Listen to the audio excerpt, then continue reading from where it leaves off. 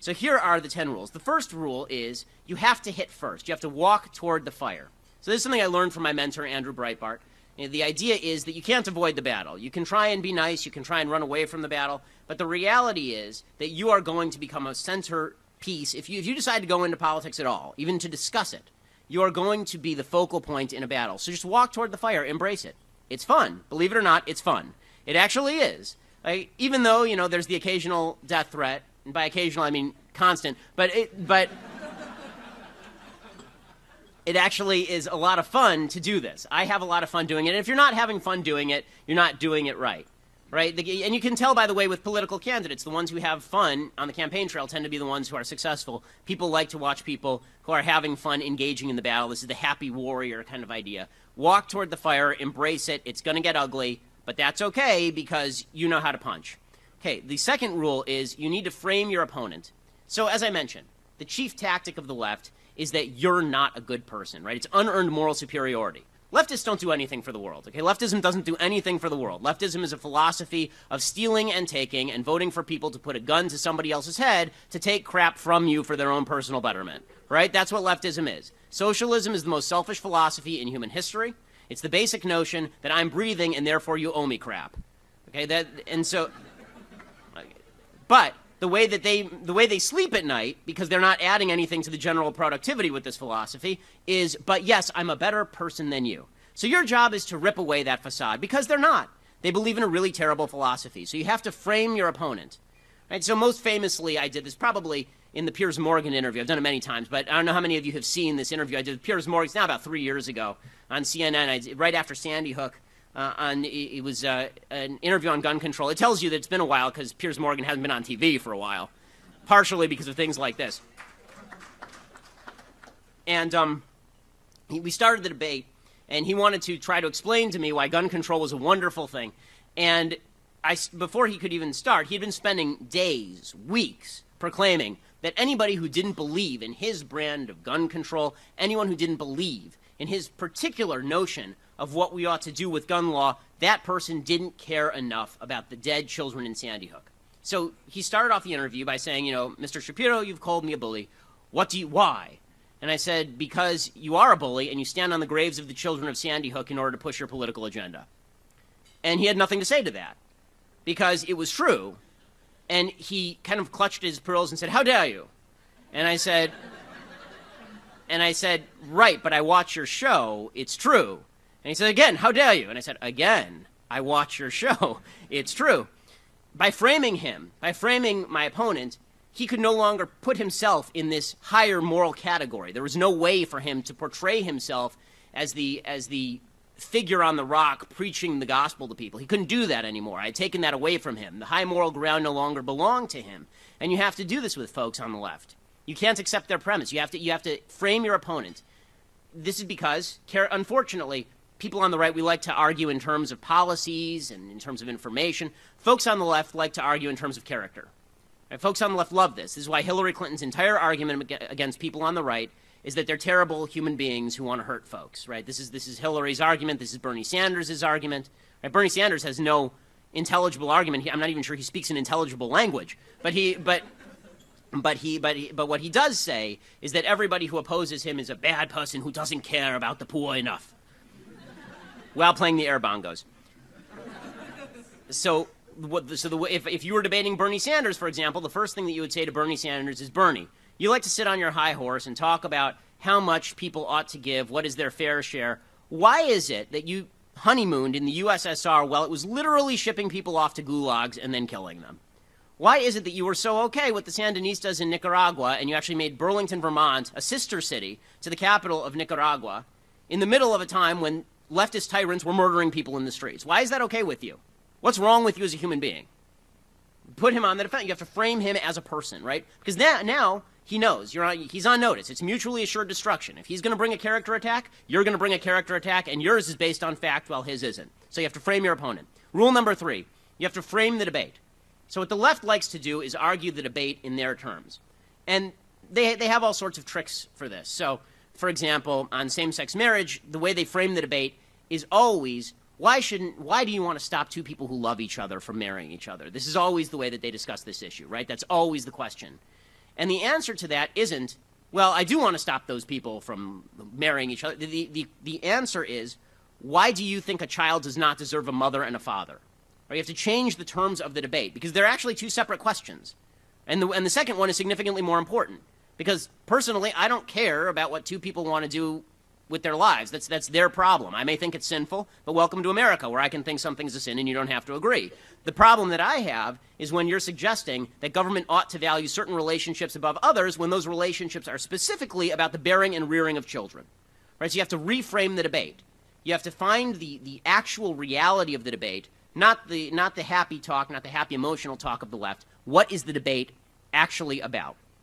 Okay, the fourth point here, you need to spot inconsistencies in the left's argument. This takes research. You actually have to know the left's arguments better than they do. So I'm sure that a large number of college students here go to college campuses that orient to the left, that are very much to the left. Good, good. This will make you a better weapon. Really, I went to UCLA, I went to Harvard Law. I can argue the left side of the position pretty much as well as any leftist. And I'm talking about high-level leftists, because if you spend time learning their arguments and then learning to counter those arguments, you're never surprised. And it turns out that the vast majority of people on the left are wildly inconsistent, internally inconsistent about their arguments. Because the truth is that if they told you what they really believed, everyone hates that. Right? What the left actually believes deep down is so reprehensible and so repugnant and so gross that they will never say it out loud. Instead, they cover it in a sort of patter that's completely inconsistent. So to give a gun example, one of the things you'll hear from the left about guns is that assault weapons bans are the greatest idea in the world, which makes no sense. Right? The vast majority of murders that are committed with guns are committed with handguns. Why don't they want to ban handguns?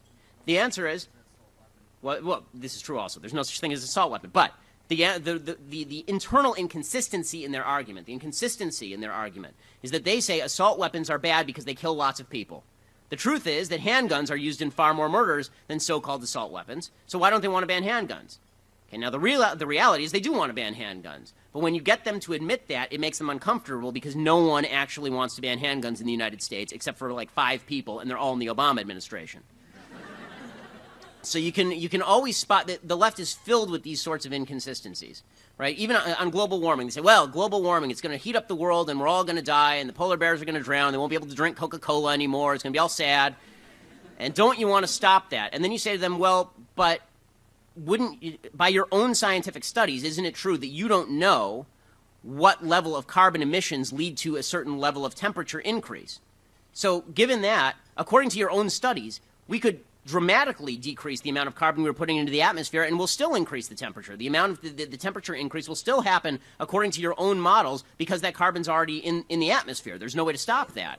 And they have no answer for that because it's internally inconsistent, because the real agenda for global warming is a giant economic leveling and taking down of Western economies in favor of less developed economies, because essentially the people pushing this are economic Marxists.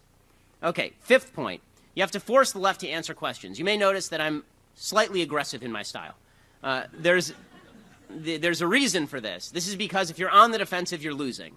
Right? There's no such thing as playing defense in politics. You're on the offensive all the time. You're forcing them to answer questions. The left loves nothing better than to just grill you as though you're a defendant on the stand. But the truth is you don't have to defend yourself against their attacks. They need to defend themselves against your attacks. So anytime you're asked a question, you should think, okay, how can I flip this so that I'm asking them a question, so I'm putting them on the defensive, right?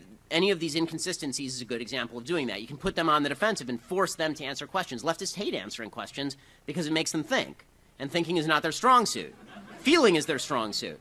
So if you get them away from feeling, which you did with the character argument at the beginning, and now they have to think, which is what you're trying to make them do now, they get all confused, and then they sort of start crying, and it gets all awkward, and then you have to apologize because you ruined the dinner party, but it was fun anyway.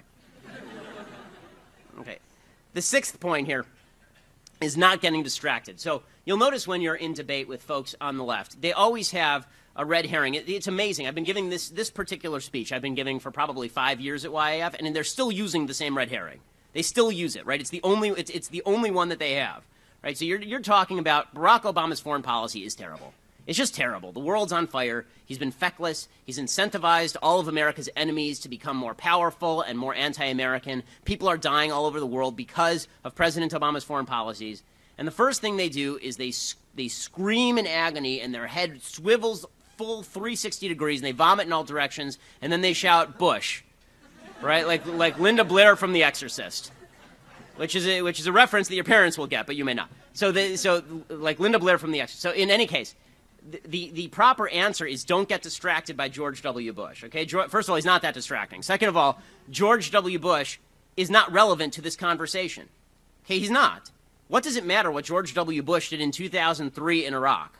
What matters is what you're doing right now, right? We're not talking about that. If you want to debate Iraq, we can also debate whether it would have been better if Woodrow Wilson had stuck with his Russian intervention in 1919 instead of allowing the Russian Reds to beat the Russian Whites. I mean, if we're going to do a historical debate, let's go all the way back to the beginning. Let's do this thing, right? Let's talk about John C. Calhoun, right? Let's talk about Millard Fillmore. Let's go all the way back, right? Let's talk about the Federalists and the Anti-Federalists. Hell, let's go back to Adam and Eve. I mean, that was a big debate, wasn't it? Let's take this sucker all the way back to the top. The proper answer to Bush is Woodrow Wilson, right? Next time somebody says Bush, you just say Woodrow Wilson or James Garfield. Pick a random president and just say it back to them, because that's about as relevant. It's not relevant. You don't have to follow them down their imaginary, silly rabbit holes. Okay, 7th point. If you don't know something, you need to admit it right off the bat. So this is where more people get caught in debate than any place else. If Donald Trump were a normal candidate, he'd get caught on this all the time. Right, because Donald Trump literally knows nothing. He knows 0 things. The number of things he knows has actually started to decrease into the negatives. Right, he's making up things that he doesn't know now. So one of the gaffes that Donald Trump had, he was being interviewed by Hugh Hewitt, and Hugh Hewitt asked him about the nuclear triad. Right, and Donald Trump didn't know what the nuclear triad was. Okay, fair enough. Just say, look, Hugh, I'm not an expert on the nuclear triad. Maybe I'll make you my defense secretary. Right? That would actually be a decent answer. Right? Or, I don't know the answer to your question. I want to research it and get back to you later. That's okay. What you probably shouldn't do is do the things that Trump does, which, by the way, are not going to fly in a general election. Things like where Donald Trump is asked about the Al-Quds force, and he says, oh, the Kurds. And then he says that he misheard. Right? He just makes things up on the fly. Or he's asked in the last debate about H-1B visas, and he just shifts his position 180 degrees because he doesn't even know his own position because he can't read. So the point here being, you don't have to pretend to know things that you don't, because that's the easiest way to get in trouble in a debate. Because usually the left, they don't know many facts, but they usually know like one, and it doesn't have anything to do with anything usually. You know, you're talking about something, and they say, well, did you know that the air speed of a swallow in flight, right? And you're supposed to come back with something, and it's like, no, I'll check that out, I guess. I mean, okay, you know. Let me do some research and get back to you is actually a fair answer in debate. You're allowed to say it. You don't have to be the person who knows everything. Nobody knows everything. I'm close, but nobody knows everything. Okay, 8th point, you don't have to get sucked in by the paradigm. So it turns out that you're arguing your own beliefs and your own positions. That means you don't have to defend anybody else's beliefs and positions if you don't believe them. This is actually, I think, a great danger in American politics, is that people feel the necessity to defend positions they don't like and don't hold just because it's our guy. So, for example, everybody likes Ronald Reagan. Ronald Reagan's great. Okay, we're all agreed, right? Ronald Reagan's terrific. Okay. Ronald Reagan did stuff that was not great. Ronald Reagan, for example, passed amnesty, right? Not a great thing. Thing we all agree at this point, not a wonderful thing. Ronald Reagan was working with a Congress that raised spending. Not a wonderful thing. Ronald Reagan acknowledged he made mistakes. Ronald Reagan, when he was running for president, acknowledged the biggest mistake he made was in this state when he made abortion more available. Right? People make mistakes. That's okay. And you're allowed to say, I disagree with that position. You're allowed to say, you know what, that's just not something, we can argue this, but honestly, it's not a position I hold passionately. You don't have to be sucked in by the paradigm. So if somebody says to you, well, you know, that's not what Bush says. Okay, so what? If you don't agree with Bush, you don't agree with Bush. He's not God, right? There's only one of them. So there's no reason why you have to follow or idolize a politician to the extent that you're going to shift your own positions based on idolatry of a politician. 9th point. It's actually kind of fun once in a while to let the other side have meaningless victories. This makes you look moderate, which is the left's favorite thing. So one of the things that you can do with the left is they like to play these linguistic games. So, for example, immigration reform. Right? The whole purpose of the immigration reform discussion is to make you sound like you hate Mexicans. Right? That's the whole point of the immigration discussion as far as the left is concerned. Donald Trump makes it easy for them to make this argument, which is one of the problems I have with Trump. When they say, you know, immigration reform, and you say, they say, are you for immigration reform? And you say no, then they say, you hate Mexicans, right? That's always the next line. It's on page 42 of the handbook. The proper answer to, are you for immigration reform, is sure, I'd love immigration reform. Now, what specifically are you talking about? Right? So for a second, they think you're agreeing with them. And then it turns out you're not, because you're actually asking them to define terms. What the left likes to do is they like to pick terms that sound really nice. Like happy-dappy-do, great terms that just sound great to everybody. Right? Aren't you for hope and change? And you say, no, I'm for despair and rage. Right? That actually is my campaign platform. But what you actually should do if somebody says, are you for hope and change, is you say, sure, I like hope, I like change. What the hell are you talking about? Right? Because what that means is that you're not dismissing them out of hand. You're asking them for clarification, and then they're in trouble because they don't think, again, in terms of what's under the surface. They just think in terms of these kind of broad terms, and this is the trick that they play. It's actually a brilliant trick. One of the things that they do is they pick terms they know 100% of people like, and then they redefine those terms to mean something that pretty much 0% of people like. Right? Everybody likes hope. Everybody loves change. Not that many people are fond of a sagging economy and a flaccid foreign policy. Right? It turns out not that, but that's what he means by hope and change. But if you say, no, I oppose your hope and change agenda, the hopey-changey thing, as Sarah Palin liked to say, right? If you say that, then they say, well, that's because you're a bad person, right? It always goes back to that original argument. Always reverse, right? You say you're against hope and change, it's because you're Eeyore. You're just terrible. Right? Okay. Final and tenth kind of point in arguing with the left, and that is, body language actually matters when you're arguing with the left. Whoever gets angry first loses. That's the general rule of debate. Unless, again, Donald Trump violates every rule of debate. But aside from Donald Trump, assume you're not Donald Trump and you're not one of the world's most famous men before you start debating someone. Assume that you're just a normal human with a normal IQ, and you're asked to debate somebody. Well, then you should utilize good body language. So the Democrats are great at this, actually. They actually train in body language. Obama did, Clinton did. They had people who actually taught them specific body language moves. So Clinton, who's probably even better than Obama at body language, Clinton was very famous for doing this motion with his hand, right? When he's driving home a point, it's this, the elevator button push, right? He goes forward like this because if he goes like that, he's lecturing you. And if he goes like this, he's a fascist. But if he goes like this, right, then he's just gently prodding you. He's gently encouraging you. Like, seriously, these things actually matter. Right? If I'm smiling when I make this speech, this is a very different speech than if I'm raging at you. Right? These things make a difference. Body language, imagery, these things matter. Right? In 2008, some of you, I think, are old enough to remember 2008. In 2008, if you can recall the conventions, Barack Obama descended from the clouds, a la Leni Riefenstahl, onto a stage with Greek pantheons behind him, and the trumpets blared, and Zeus crowned him king god, and it was amazing, in front of 60,000 people, and it was just unbelievable. And then John McCain toddled onto a stage, holding a microphone between his hands, and he has physical infirmities because of his time being tortured, because he's an American hero. He's not a community organizer who's never done anything. And so he toddles, but for whatever reason, he toddles onto the stage, and he looks like John McCain, right? There's no way to change that. He looks like John McCain. And he proceeds to stand in front of a podium like this, and then behind him, they've put a lime green screen. Not like a green screen, right? Not like you and I would think of a green screen because we're technologically savvy, like a green screen where they're going to put some cool animation behind him with like a flowing American flag or a waterfall or a bald eagle or something. No, it's just a lime green screen, like they're making a pornography in San Fernando Valley. And then he proceeds to speak, and nobody hears a word he says because the imagery matters. There's a difference between the God King being crowned and a little old man speaking in somebody's basement. Right, so all of these things actually matter. So think about it. Like, you actually have to think about being well dressed, something that comes not naturally to me at all. You actually have to think about getting a haircut once in a while, dudes. You actually have to learn some elements of body language. Again, Bill Clinton was the best at this. Bill Clinton, he was famous for having 3 forms of handshake, 4 if you include Lewinsky. and it was, he had the three forms of handshake were, he would shake somebody, if he just was meeting you for the first time, he would go for the double hand clasp, right? He would clasp your hand.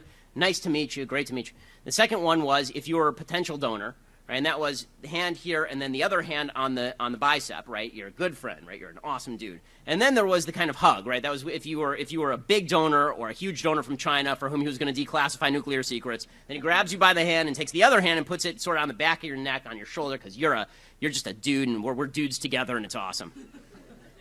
So body language actually matters when you're debating people and and in normal conversation when you just do politics as a general rule. This is why, the most famous case, of course, is 1960, where Nixon wins the debate with Kennedy on the radio and loses the debate with Kennedy in terms of TV, because he's sweaty and he's got the flu and he just bumped and he clocked his knee on the car and all this stuff and he's favoring one leg.